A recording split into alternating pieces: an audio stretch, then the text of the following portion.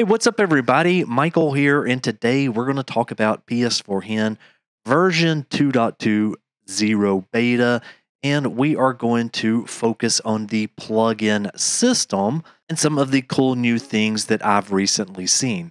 So, just to get everybody up to speed, PS4HEN is one of the two primarily used hens for PlayStation 4, and HEN is a homebrew enabler. So PS4HEN being one of those, and then GoldHEN being the second one. Now, with GoldHEN, you have a lot more features, but the project is currently closed source, which means that if people wants to add new firmware support, they have to wait for Sistro. Whereas with things like PS4HEN, which is managed up here by the Scene Collective, anybody can contribute to the repo, as well as they can add in support for some of those later firmwares.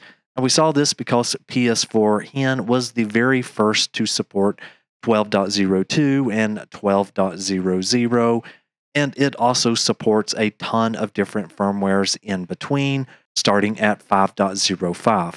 Now with GoldHEN, if we scroll down here into the releases, we can see that the supported firmware from that is just these very specific firmwares. Now, again, I do know that there was a brand new beta that came out just the other day where Sistro released 12.00 and 12.02 support, and I even did a video on that if you want to check that out. But the very nice thing with PS4HEN is that, again, anybody can contribute to it. And with that, we see some progress that is being made over here in the PS4HEN plugin. Illusion has been working on something that is called Plugin Mono, which does things like patches the ShellUI to allow more features, such as installing new packages from the hard disk, USB storage, and even be able to adjust PS4HEN payload settings through the tool. Now, if you were wondering what this looks like and what does this mean, well, for those that are familiar with GoldHEN, you'll notice that it adds this entry up here in the top, that when you go into that entry, you have a bunch of different settings that you can come in and configure.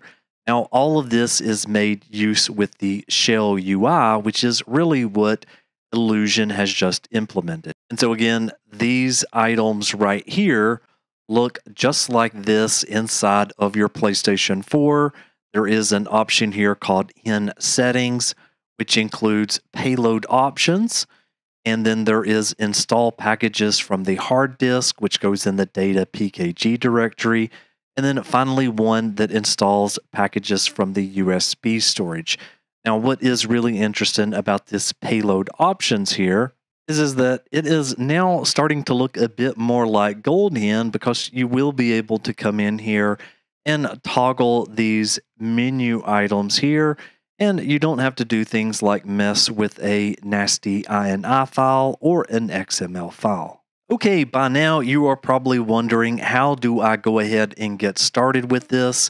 Well, what you are going to have to do is that since right now this has not been merged into the main project, you will have to take Illusion's fork that he has on his own repo, and it's just here at PS4HEN fork, and you'll want to take the very latest release here. So we can see that the latest build is this one, -94, and if we go over here to assets, you would just want to click right here and download the hen.bin file. Now, if you are wondering how do you use all of the plugins that is at least located in here, you do not have to copy these over manually or anything like that. With that very latest build, it automatically copies these over, and there's really not much more that you have to do. Now, I will say that if you are using this hen.bin and you are on one of the later firmwares, which I'll demo this on my 12.02 system. For that firmware, we do need to use something called Lua plus the lapse exploit for the PlayStation 4. And again, I have a video on how I created my save game, which I will share with you. Now, the only other thing that we will need to do is that we will need to come over here and rename that hen.bin file that we just downloaded to payload.bin and put that on the root of our USB drive. Okay, let's switch over to the PlayStation 4 and check it out. Okay, so over on a PlayStation 4 right here that is 12.02, and obviously it is not jailbroken yet or anything like that. And so what I'm going to go ahead and do here is I'm going to launch my Lua game. So let's just go ahead and get our game loaded up here. Okay, there we go. Firmware 12.02, PS4 Auto Lua Lapse. And the payload is up to date because I've already ran this. And there we get Welcome to Hen 2.20 beta. And right here is where some of the new magic is coming in. So it says Hen will restart the ShellUI in 5 seconds. And so if we give it just a moment here, we can see it starting to come back. And give it just a moment. And there we go. We can see it serving our Klog server. There is our FTP server that is running. And now it finished the boot effect and it says ShellUI is ready. Okay, so what is really cool is that up here at the top, you will see where it says system information. It's got a release check mode, the hard disk drive space. It has more information about the IP address, and there is the MAC address. The serial number is not showing. It does have the correct model number, and there we are with the PS4HEN version 2.20 beta. Okay, that is really nice. And so as you can see here, it does stay on the main menu. And so now let's go ahead and go over here to settings. And right there is the brand new setting, which is called Hen settings. So we can press cross to enter that, or X. And right up there at the top, you will see payload options. We'll go into that one in just a moment. That does require a restart. And then there is install packages from the hard disk. So if you have package files in the data/PKG, then it will pick them up, or you can install packages from the root of the USB storage. Okay, so let's just go ahead and maybe we will pick the root of the USB storage, and there is our PKG. Okay, so I do not need to get that one installed. So let's just go ahead and let's go back up here to payload options. Okay, here is where all of the new options are. Now, the first one here states that it enables the exploit fixes. So this attempts to repatch bad missing patches that should have been made by the exploit. There is another one here to enable memory mapping patches. That one is on by default. Block firmware updates. We absolutely want to check in that because that will unmount the update partition. And then there is disable userland ASLR. So disabling it can improve compatibility with Homebrew apps and more. And then if you do have a system that doesn't have a Blu-ray drive that is working, you can come in here and enable no BD patches, which will allow you to do things like run a system update without a working Blu-ray drive. Now, this one is pretty interesting as this is a target ID spoofer. And so from here, you can change your target ID to any of these different types of regions if you would like to. There is another option here to skip the userland patches, which is great for test kit users. And then there is the option to write hen plugin files to the hard disk drive. Default, this one is on, and this is the reason that the plugins just automatically worked without us having to do anything. And then finally, there is an option here where you can enable the plugin system by toggling this on or off.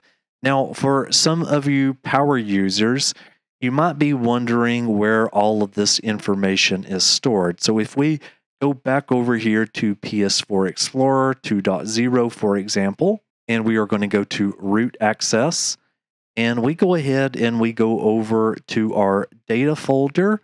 There is a folder called hen, And then inside of that hen, here are the PRX files or the plugin files. Now, it copied those over automatically for us. But again, you could turn that off if you had very specific versions.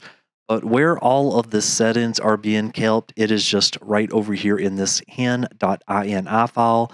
So if you want a little bit more information about what each one of those options are, well, you can come in here and you can get that information. So here you can also toggle those in case you don't want to use the menu. But again, it's a very, very nice to start seeing some of the enhancements that's being made to this open sourced hen. Now again, all of your Homebrew apps as well as your FPKG games will be working and running just like they always have been. Anyways, I just wanted to give you a taste of some of the things that I've been seeing lately in PS4HEN. It looks like a very exciting project, and especially with some of these plugins coming in. Anyways, thank you so very much for watching, and I will see you on the next one. Michael, out! Thanks so very much for hanging around. How about a quick tip? So I've got my Lua game in here, but the title is definitely not something that I can read.